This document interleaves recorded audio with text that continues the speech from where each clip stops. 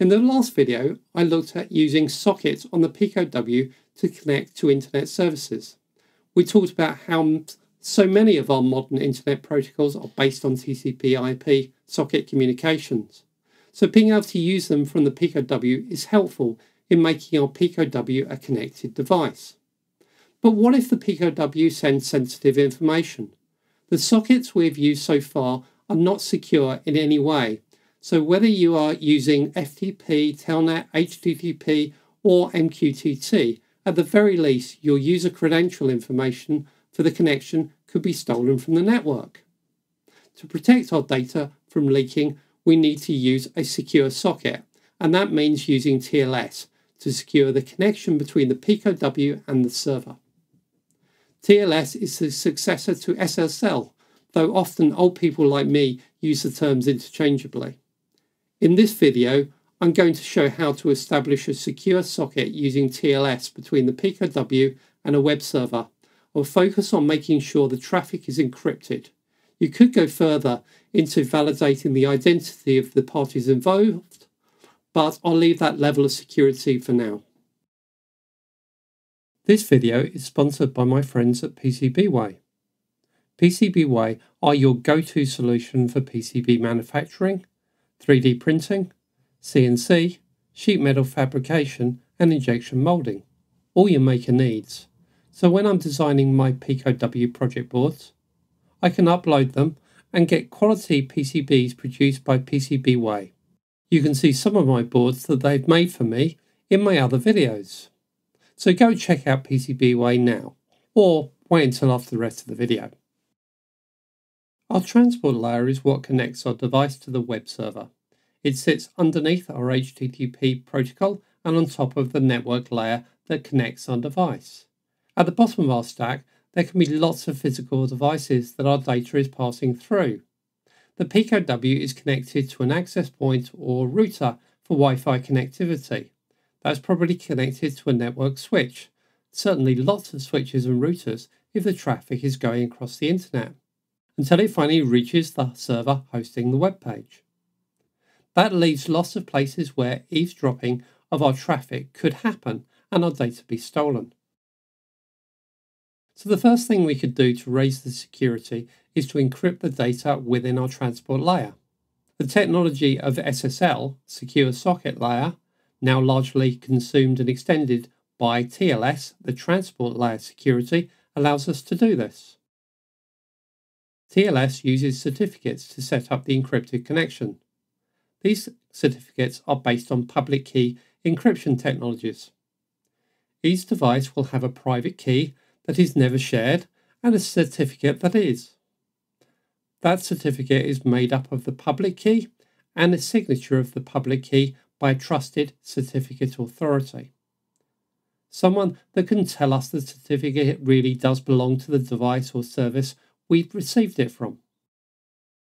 TLS establishes a secure and encrypted session between the two parties. At a high level, TLS starts by exchanging certificates and negotiating the encryption for a symmetric encrypted session. Public key cryptography is great, but very processor intensive. So TLS only uses it for establishing a symmetric key and algorithm to use to encrypt the data traffic. In this video, I'm going to focus on establishing an encrypted session for our socket. There are lots of further ways we could extend the security. We might want to pre-share the certificates so we can validate each party, or use trusted certificate authority to validate the parties have been validated by an authority.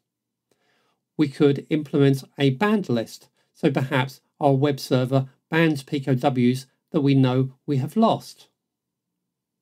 The certificates should get regenerated and issued on a regular cycle. How will we do that with our Pico-W? We could implement a TPM, Trusted Platform Module, to handle the security of the connection and certificate validation for us, taking the load off the processor and storing the keys in a more secure location. In the last video, to produce a socket, I used three libraries: the Pico SDK, LWIP, and FreeRTOS kernel. To secure the socket, I'm going to add one more library called Wolf SSL. Wolf SSL is a well-documented library for TLS under the GPL version 2 license for open source software. Commercial versions and support also exist for Wolf SSL. So on FreeRTOS, we're going to use a vanilla project setup with a standard set of porting configurations I tend to use on my projects. You can find the configuration options I set in the port FreeRTOS kernel folder in the example. Once again, I'm going to write just 2 threads in the example. The first is the boot or main thread that I use to just about all of my projects. It's what I use to set everything up and to run some background monitoring. Then the test thread is really going to do the work. I'm not going to go into detail on FreeRTOS within this video, as we are focused on sockets. I do have a Udemy course which covers the whole of FreeRTOS kernel library for the Raspberry Pi Pico-W or any other RP2040 board. I'll put a link in the description below. I talked last time about the configuration of LWIP to enable sockets, and it's the same for this one. This is in the port LWIP folder. Wolf SSL as a library also needs some porting to the Pico-W. The port folder for Wolf SSL contains 2 things. Firstly, the user settings we need to tell Wolf SSL a bit about our platform of the RP2040. Some of that is set up here in the user settings.h file, and a few further settings are put globally in the Wolf SSL import.cmake file for the project. These are things like the byte order of the words, memory buffers, and of course choosing which algorithms and key lengths we wish to support for session encryption.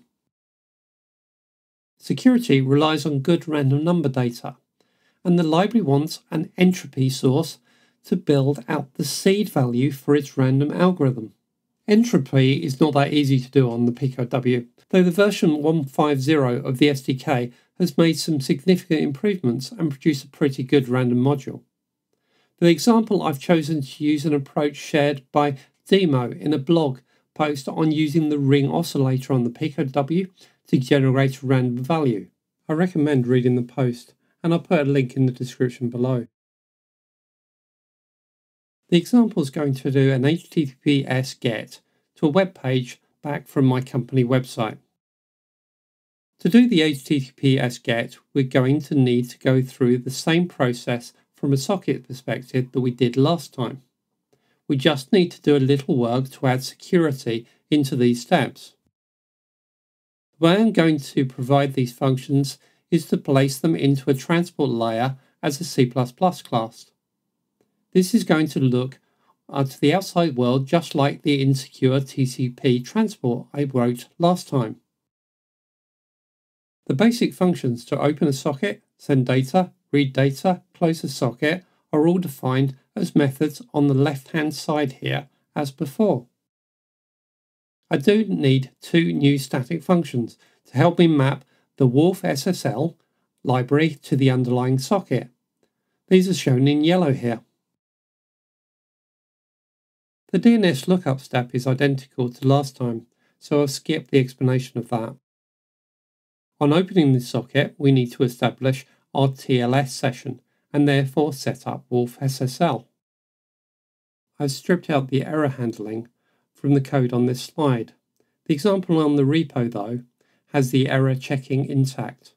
A lot of this code is the socket handling we've seen previously.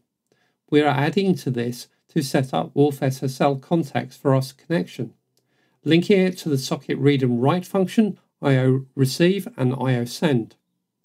Commonly, we would be adding in certificates and keys in this code. Here I'm avoiding this by just setting that I don't want to do any SSL verification. That way I can trust the library to just connect and invent a temporary key on the fly, good enough to encrypt the session without authorizing any of the parties involved. Once the socket connection is established, we can create an SSL object. This is TLS socket and becomes the handle on the TLS connection. We establish the TLS connection using the Wolf SSL connect function. though actually, as soon as we start to read or write to the socket, the library would automatically renegotiate a session anyway. I'm using it here though, as I think it helps the narrative on what is going on in the example. The HTTP protocol in HTTPS is actually just the same as HTTP. It is the secure transport that is the key. So we just need our send routine to be using our TLS socket. So send is relatively trivial in transcend routine. We simply call the Wolf SSL write function. That function will do the TLS encryption and use the IO send function to send data to the actual socket. The IO send function itself is really just a wrapper around the send function. The major work here is in translating error codes appropriately so that the Wolf SSL function can handle any error situations. Reading back the data from the socket is also fairly trivial, certainly for HTTPS. Read is just a wrapper around the Wolf SSL read function. The Wolf SSL read function will make use of the IO receive function to read from the socket. Again, this is just a wrapper around the LWIP receive function. The main work here is in translating error codes for Wolf SSL. So the demo is going to connect to my company website, drjohnea.co.uk. We'll use the standard HTTPS port of 443. The HTTP GET is exactly the same as we used before. This time though, we expect the web page to be returned rather than a redirection we received on the non-secure port. The test code is in the class testtrans and it's almost the same as for our normal socket test, so I won't talk through that again here. I've built a little project to demonstrate this over on GitHub repo area. I've put the link in the description. The example goes through 3 tests: Wi-Fi connection test, HTTP GET over a plain text socket, and HTTP GET over a TLS socket. So using Minicom to observe standard out from our Pico, we can see it connect to the network. The HTTP GET response, which is going over a plain text socket to port 80, returns a redirect request. The HTTPS GET response, which is going over a TLS socket on port 443, returns the HTML page. So we confirm that all of the tests pass. Understanding sockets is really important to make use of Wi-Fi capabilities of the Pico-W. Securing them with TLS is a basis of the modern internet. Using Wolf SSL, this is a relatively easy thing to do. I use the same approach from this example to build sockets to run MQTT protocol on, the basis of most IoT systems. My course on Udemy, IoT for the Pico-W, talks through how to use these sockets and provide them to third-party libraries to connect to MQTT brokers. As soon as you enter the connected world, you have lots of things going on at once. It therefore pays at this point to have a real-time operating system framework running on the Pico, something that will allow us to run concurrent tasks and communicate between them. I've used FreeRTOS kernel to do that in this video. If you want to learn more about this, then why not check out my Udemy course on FreeRTOS on the Raspberry Pi Pico. I'll put links to both courses on the video description. Thank you for watching and supporting the channel. Please click like, subscribe and hit the notification button to get more content from me. Bye bye for now.